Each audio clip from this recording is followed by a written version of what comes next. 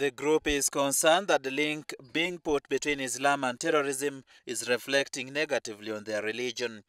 They say the terror attacks is a criminal activity with no relationship whatsoever with Islam. We, as Muslim youth in Uganda, strongly condemn this brutal and cowardly attack in all its forms. And I think the Quran is very clear that if anyone kills a person, he would be as if he has killed the whole humanity. And it's very clear. It's Surah Maida.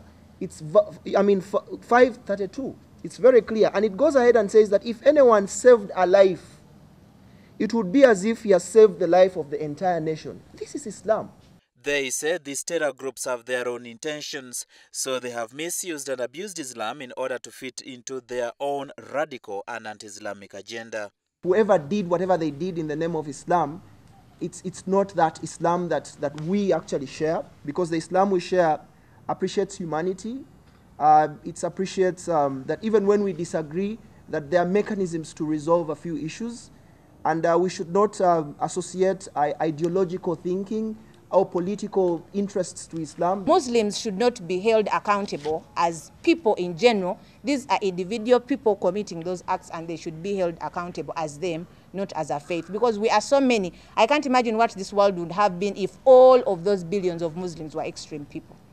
Their worry is that Muslims in the community are now seen as a threat to everyone, and others are calling them terrorists, which creates isolation of Muslims in the community. So if really all of us Muslims were bad, like usually the way the media portrays it, I just can't imagine what kind of world we would have had where you have over 1 billion terrorists.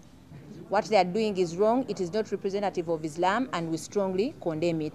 The more you depict Islam and associate Islam as terrorism, in a way you facilitate that narrative which is being put out there by the recruiters, by those who radicalize and destroy society and kill innocent lives. They say this has increased the rate of unemployment among the young Muslims. We have friends who are young people, and they're having problems getting into the job market because companies fear this person might come here, then connive with Al-Shabaab, then maybe they might set the entire building on fire. These actions increase the fear that non-Muslims already have in their hearts about employing Muslims. Some of them are like, okay, if you are to give you that job, you have to remove the veil, or you have to tie it in a certain way so that you don't look so Muslim. They are now calling upon all sheikhs to come out and condemn this act as evil and non-Islamic, as well as do more sensitization on the peacefulness of Islamic faith.